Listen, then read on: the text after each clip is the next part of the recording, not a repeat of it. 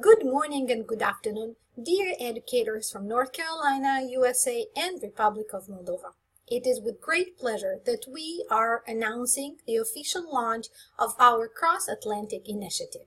In order to help us work together as one team, we created a project blog that will reflect on all the activities and all the steps involved in this project. We hope you had time to browse through the school profiles sent by American educators and Moldovan educators.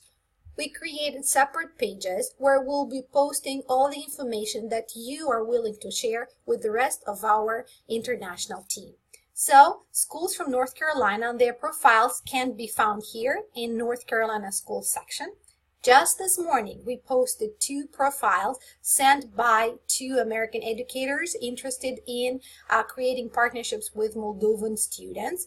You will be able to see their logos, pictures with students, having fun, singing, and playing musical instruments, even dancing. Some of schools have Facebook accounts and sent the link to their Facebook groups. And of course, you will be able to see the names of the educators who will be guiding the students throughout the project starting today. Moldovan schools have been posted on this section of the blog.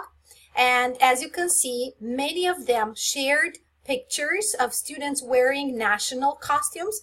Even though Moldova is a small country, we have a wide variety of colors and shapes and forms in terms of national or fall costume. So this might be an interesting subject for you to discuss with your students in class. Different regions around Moldova have different colors ranging from green, blue, red. And we usually wear these costumes whenever we have special celebrations. This might be a good start for you to communicate with your new friends from over the Atlantic. So all the 20 schools that officially registered to participate in our initiative are here. We would like to thank Ministry of Education of Republic of Moldova for helping identify those schools which have all the necessary equipment to engage in an international initiative and are willing to create partnerships with their peers from United States. So all Moldovan schools are listed here in this section of our blog. Now, in order for us to organize all activities, we will create bi-monthly assignments. Why assignments? Because it's easier for us, for teachers, to follow assignments when we have a clear list of activities, deadlines, and instructions to go with them. So, the first assignment has been posted on the blog. There are 3 very simple short tasks we're encouraging you to work on starting today, November 1st, till November 12th. So this is the deadline for the first assignment. So first, we would like to create an interactive map. All you need to do is to pin your location so that by the end of this period of time involved in the first step of the project, we will have one map where we will see all participants. Just click on the plus sign up here, and as you can see, there are several educators that have already managed to pin their location on the map, so thank you for being so hardworking. Click on the plus sign, and my browser is in Russian, your browsers will be in English. Write your name, first name and last name, and then choose your location. So for example, I'm from Chisinau, so the map will help you find your city. For example, North Carolina, and you see it has the list of all the cities. And then you can even choose the color of the marker. There is a long list of colors, so you can choose any color you like, olive and teal and so on and so forth. Then you go to details. Here you write your description, a few sentences about yourself, about your school, or about your students. You decide what you want to be there on your profile. Please insert your email. This will help us find our partners whenever we need them. And of course, you can insert your website, the website of the school, your personal or your teaching blog or website if you have one. And then if you click on media, you can add your a picture. It can be a profile picture. You can choose it from any file you have saved on your desktop. It can be any picture, or it can be an avatar. It can be the logo of your school. You decide what you want to be there, uploaded on our project blog. If you have an audio file, you can upload it, and if you have a YouTube video, that can be added to your location as well.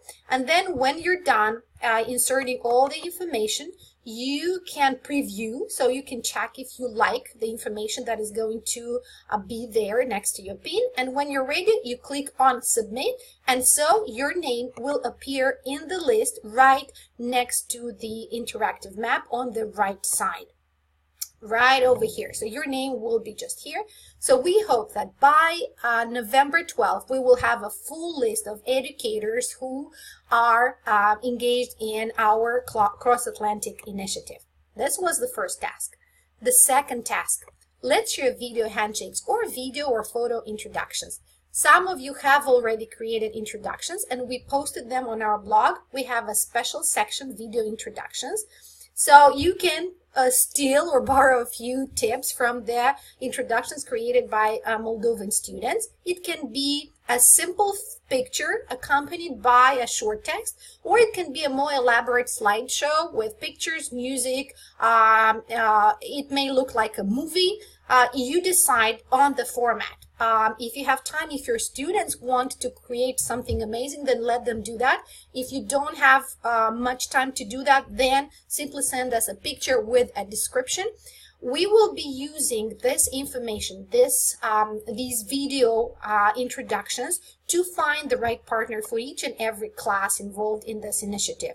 We will be looking at students' age, their interests, any preferences in terms of service learning theme that you will be addressing. So your video introductions should help us identify the right partner for each class that you will be involving in our project. Let's get back to our collaboration section. So while your students work on their photo or video introductions, please post a short introductory messages yourselves as a comment to this section. So when you go down the page, you see the word comments, and when you click on the comment section, you will need to insert your name, all right, and the email address, and then you post a comment. I think we have already two of our teachers, one from United States and one from Moldova, have already posted short introductory messages, so we can see in comments right here. All right, so we have a comment from Yvonne. Thank you for uploading such creative introductions. Okay, so you can create a similar message and you post it here in the comments section. Just to keep things separate, teachers will collaborate here in the collaboration section, and students will collaborate here in the video introduction section, so that we keep our messages separate from their messages, and it's easier for us to monitor their online activity. So students work on video or photo introductions, and teachers need to post their welcoming messages here on this blog post as a comment. Last but not least, we will be introducing our students to the concept of service learning. To do that, please invite your students to check our Global Youth Service Day video collection. We celebrated Global Youth Service Day in spring, and we had over 60 schools around Moldova who organized various initiatives in their local communities, either in villages or cities around Moldova.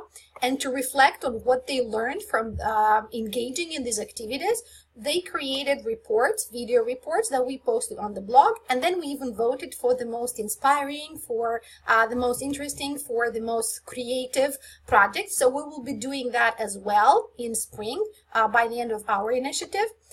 Ask your students to check this gallery and choose 2 videos that they liked most. Then go back to our blog and write what they liked about those videos, how they felt about seeing their peers from Moldova engaging in various activities that address issues that are important to them. Some of our students discussed tolerance, helping the elderly, helping the poor. Others engaged in activities that meant to clean a local park or a local river. Some of our students planted trees or flowers in their schoolyard. Others encouraged a healthy lifestyle and even organized a flash mob for their community. So there are so many interesting activities to choose from. Encourage your students to explore our library and write about what they might be doing if they had the opportunity to get engaged in an activity that would involve not just the school, but also the local communities, their families, local public administration, school administration, friends, everyone from the each and everyone's community. So just to summarize, there are 3 tasks that you need to complete by November 12th. Pin your location on our map. Encourage your students to create a photo or video introduction. Post your own introductory message here as a comment. And last, invite your students to browse through our video collection and start reflecting on how important service learning can be for them and how this could help them become more responsible, active citizens. Should you have any questions regarding these tasks or the first assignment, please address them by email and we will be there for you. We will try to get answers as soon as possible. There will be more trainers involved in our project and they will introduce themselves later on. So there will be a team of professional educators who will be guiding all teachers and all students throughout all the stages involved in this initiative. Have a wonderful start of November, and we hope that this international collaboration will bring added value to your syllabus, to your curriculum, and we hope that American and Moldovan students will enjoy collaborating together while learning about the importance and impact of service learning. Have a wonderful day or have a wonderful evening, everyone, and see you online on the project blog. Goodbye.